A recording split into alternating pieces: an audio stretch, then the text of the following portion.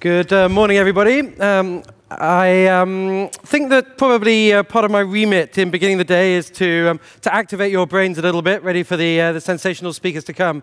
So I think we're going to make today quite interactive. What's the level of enthusiasm for interaction? Okay, very good. So I'm going to be talking about this weird and strange world of cognitive techniques, of technology of the mind, and how one can use it at a practical level, but also how we've tried at Memrise to translate this extraordinary technology which sits inside the brain into a learning app which makes stuff fun. Now, I actually fell into this path when I was 18 years old, and I got a kind of transient form of arthritis, and which is fine, it kind of passed, but I ended up in a hospital ward with a bunch of octogenarians. And I'd never really spent much time with very old people before. But what I found really remarkable was how the same conversations would take place day after day with no apparent reference to the fact that they'd previously taken place. And so I decided to take an interest in memory techniques, and I got a couple of books and uncovered this strange and delightful world of ancient and medieval memory techniques. And so there were these amazing stories of Roman generals who would learn all the names of their 10,000 soldiers, and these strange things called memory palaces.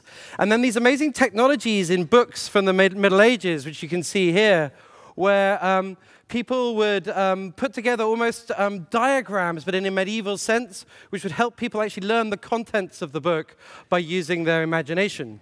Now, in the hospital, I was there for about 3 months, and I began kind of practicing learning things like packs of cards.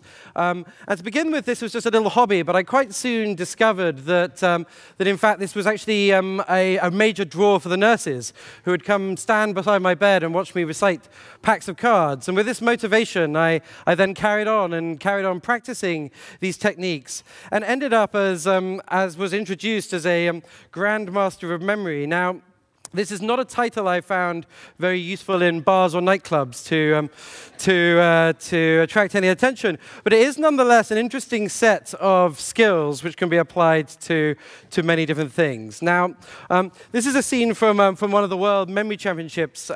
In front of me is Dr. Günther Carsten, my arch rival from Germany. Dr. Günther was the world's best memorizer of binary numbers. He could remember 3,500 ones and zeros in half an hour. At one point, I thought I was going to be a credible rival to him, and I remember a memorable scene by the swimming pool where I said, you know, Dr. Carsten, I'm going to take you down this year. I've really been practicing my 1001, 100, 11000. He wasn't very impressed, and he took me down, as it turned out. Now, it took me a long while to find a kind of useful, practical application besides the sheer fun of learning. This is one abortive attempt. I learned the first book of Paradise Lost, which is a long and rather gloomy poem by a poet called John Milton. And one time at Speaker's Corner in London, I recited it in a rainstorm, the only positive effect of which was that I made 2 small children burst into tears. Right, so we're going to go ahead. I'm going to try and give you a memory demonstration. And so I've got Frederick up in the sound booth, and Frederick is going to hopefully put a number where number goes here. And I'm going to try and memorize this number for you. In the meantime, what I recommend you do is talk among yourselves, and perhaps you could try and memorize the names of the people sitting to your right and to your left. And perhaps say hello and wish them a good day.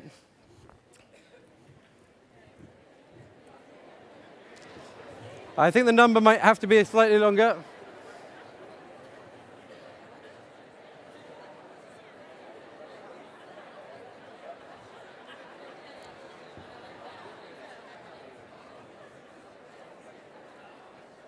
Okay, that'll do. We don't have all day. I haven't done it yet. Keep talking to your neighbors.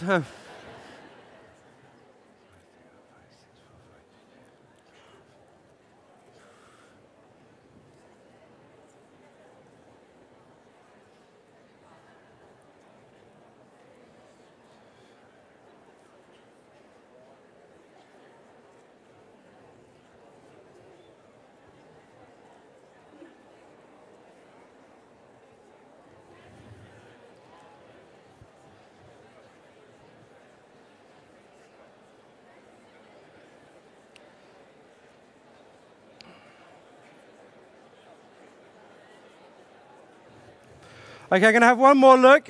So keep talking, and then I'm going to see if I can recite this silly thing. And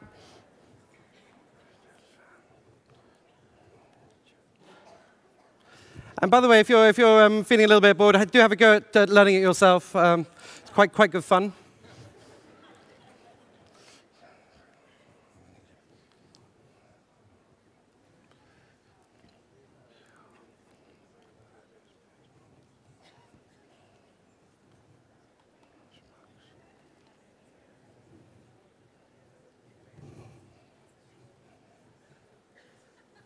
Okay, so thanks, Frederick. That was probably good. So yeah, now the problem is I've actually got the speaker notes here. So the number is yeah. So I'll sort of look decorative to things. So yeah, the number I hope is 201561564532 1200564483210226 68. This is where it gets really entertaining.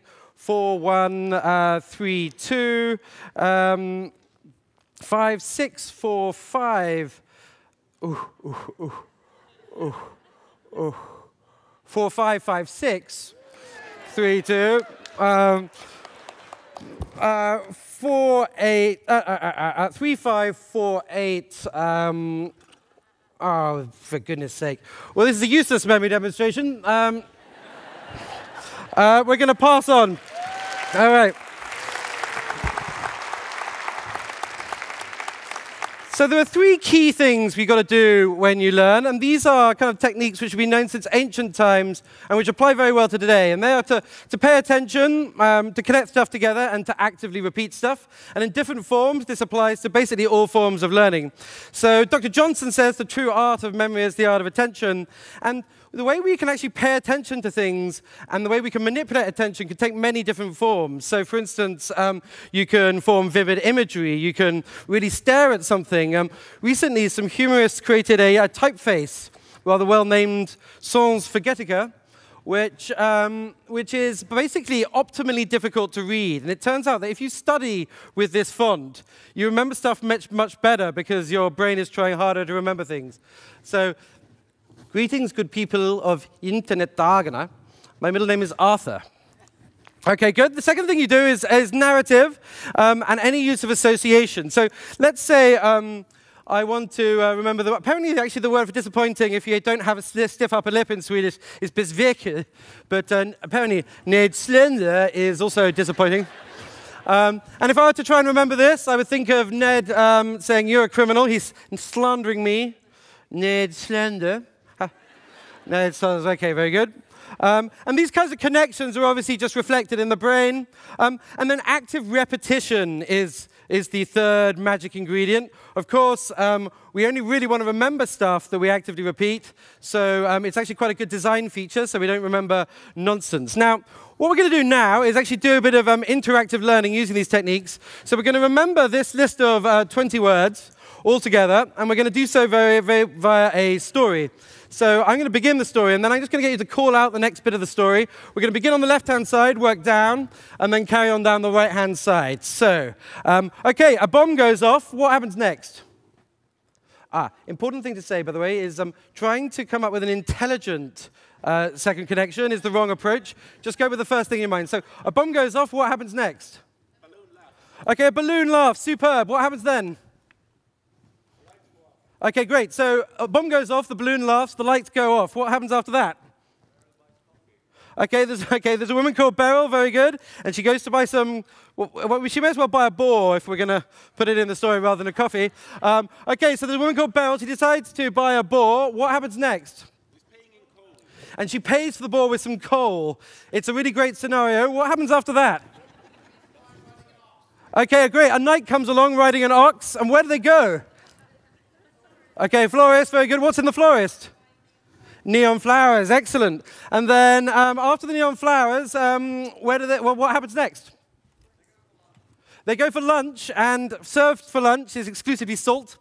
And then what happens after that? A magnet, yes, that's right. So a magnet hoves into view, and what does the magnet do? Right, it sucks up Alan, who turns out to be the name of the night. And so Beryl's left without Alan. What does she do? Yes, she goes on her computer, and she looks up fossils. And what does she discover about fossils? Yes, they're made of sulfur. Very good. And so again, we're just going for the first associations we can find. Made of sulfur, and so, oh no, she's appalled by the fact that, fossils are made from sulfur. So what does she do? She jumps into the pool. Very good. And the Argos catalogue is a bit of a British reference. It's like Amazon in the 1980s. But anyway, she's going to read the Argos catalogue in the pool, and then what happens after that? Okay, fair enough. Okay, she smokes some pot, and what is the consequence of that? Her teeth fall out. Okay, her teeth fall out. Good. So, could we black out the screen? I'm not sure if... Okay, so I'm going to take you through the story. A bomb goes off, a balloon comes out, it causes the lights to go off, and then there's a woman called Beryl, and Beryl's buying a boar, and she's paying for the boar with coal. And so then, luckily, a light comes along, riding an ox, takes her to a florist, which has got lots of neon flowers, and so she goes for lunch. And so for lunch, she has some salt, but unfortunately, a magnet comes along and sucks up her dinner companion, Alan. She's distressed by this, so she gets out her computer, and her computer, she looks up fossils, which she discovers are made from sulfur. And then this is a bit of an alarming thing for her, so she goes into the pool, reads the Argos catalogue, smokes some pot, and her teeth fall out. Okay, so, well, don't you clap. We're now going to see if you can recite this list of 20 things. So, all together now, no mumbling. The first item is a bomb. Very good, and nice and loud, no mumbling. First item is a bomb. Very good. Barrel.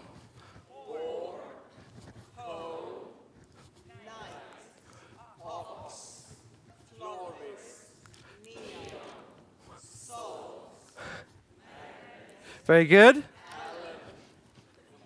Computer, very good.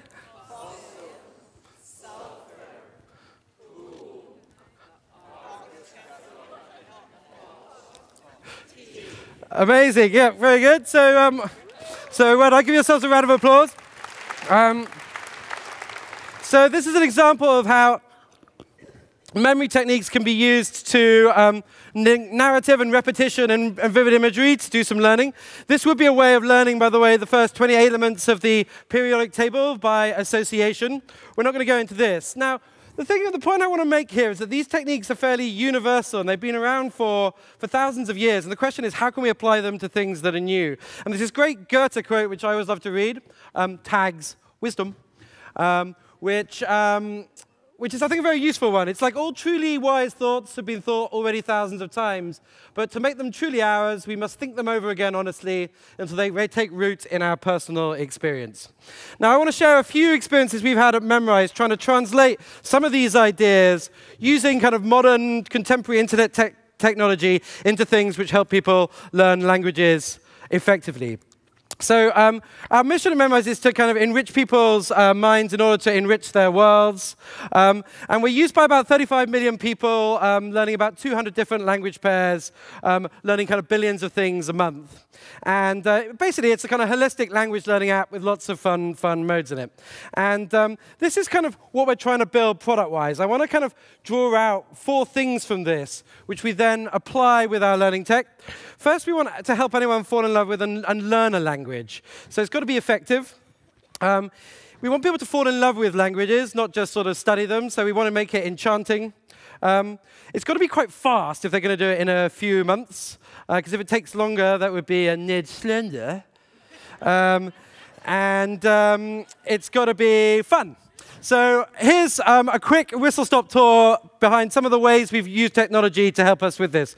So the first thing is around effectiveness. Let's imagine you're trying to learn some Chinese characters. It's pretty intimidating. In fact, you find yourself in downtown Beijing. You need to go to the loo. You need to know which door to go through. Now, this is the character for woman. We want to make it vivid. So we want to imagine a woman doing a little bit of yoga. And so there's a woman doing some yoga. That'll help you remember that one. And then this is the character for strength. And so to imagine this and to remember that it's strength, you might think of a character like this, looking quite strong with his large arm. This, meanwhile, is the character for a field. And so a field, you might think of many ways of remembering this, a field seen aerially, but I think of it as sort of a field through a window. Now, combining these things together, the character which is over here, which means male, is a combination of field and strength. And so we got field and strength. We can combine them together to think of a man who's strong in the field, and that means male. Okay, now a quick test on this. What does that mean? Woman. Good. What does that mean? Very good. What does that mean? Very good. And then what does that mean? Oh, which door are you going to go through? Point now. Okay, very good. Cool. So enchantment is the second thing. We've got to make stuff rich and entertaining.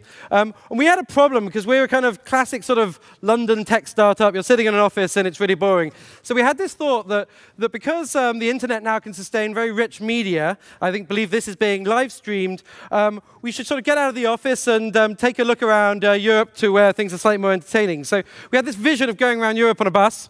So we got a bus. We painted it. We did a Kickstarter to help the bus go around Europe.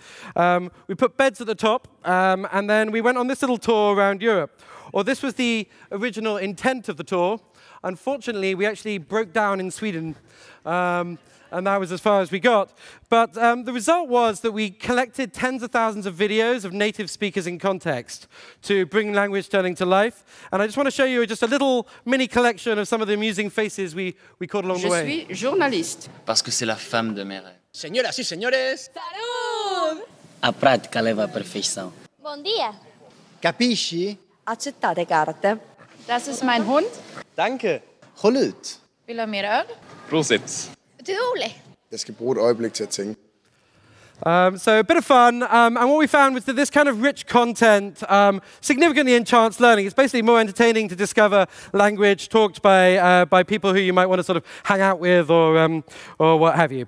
So the third thing is speed. And one of the difficulties of making learning really fast is that cognitive science isn't a kind of complete discipline, and there's lots of sort of contradictory results. It's unclear what recipe of all the discoveries of cognitive science should lead to the fastest way of learning. So we did this quite fun thing, which was we created a prize for different cognitive science labs to come up with the fastest way to learn 100 words.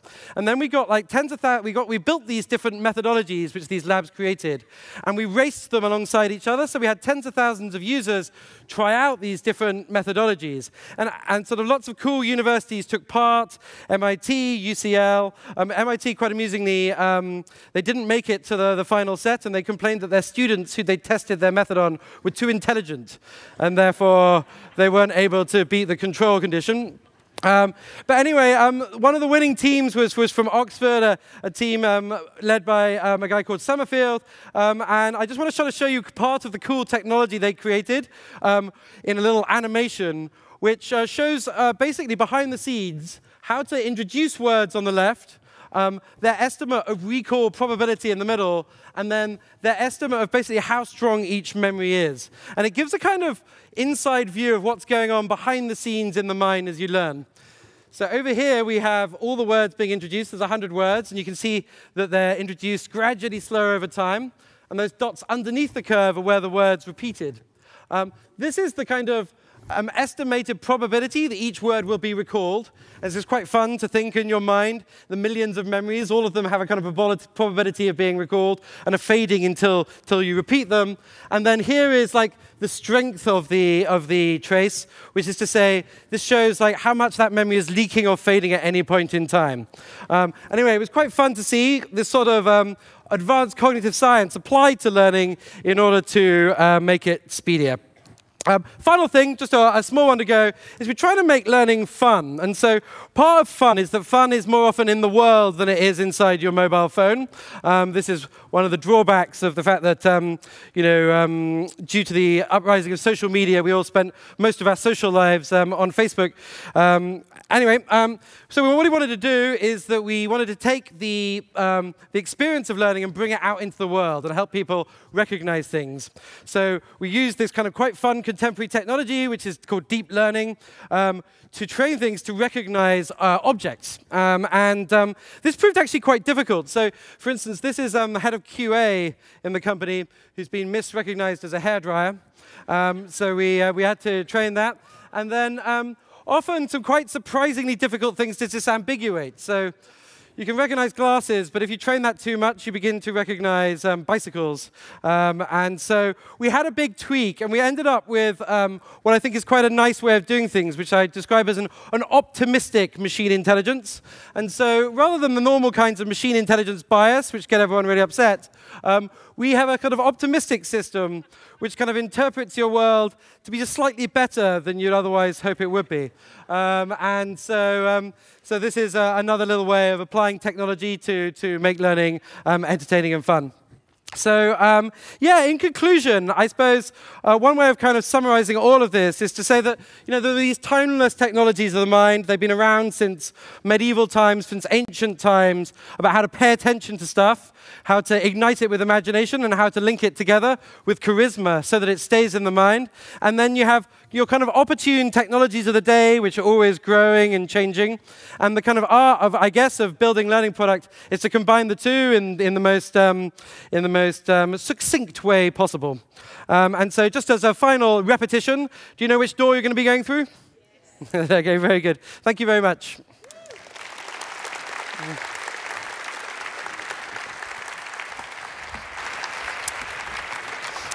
Please stay with us for a moment, Ed. Thank you so much for this inspiring talk. I'm sure everyone here enjoyed it as much as I did.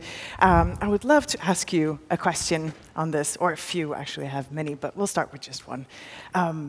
So once you've actually trained your memory like this, what are the greatest challenges that you might have, and what's the best part about having such an amazing memory? So one thing to be very clear, by the way, is that this isn't a kind of permanent upgrade to your brain. It's a sort of, unfortunately. Bomb, but anyway, balloon, barrel, something. Yeah. But yeah, so you have to kind of pay attention and turn it on. It's a bit like if you're really fast at running, it doesn't mean you get around town fast. You actually do have to run. And so the biggest challenge is that it's deeply offensive to people if you don't remember them if you're a memory champion. And so right. So the biggest challenge is that you have to really pay attention at drinks parties where you're just trying to sort of drown your sorrows and enjoy the pretend champagne. I see. Thank you very much, Ed. My pleasure. We have a little present for you before you go off the stage. We at the Swedish Internet Foundation, we are every year trying to come up with something that will make it as difficult as possible for our keynote speakers to get through the airport security. And this year, no, but we are passionate. This is a masterpiece. This is a masterpiece, yeah. We are passionate about teaching kids how to code and to cope in the new digital society. This is a little kit that makes you help you build your own robot. And it's either for you or for a small one in your life. Thank you so much. Thank you so much.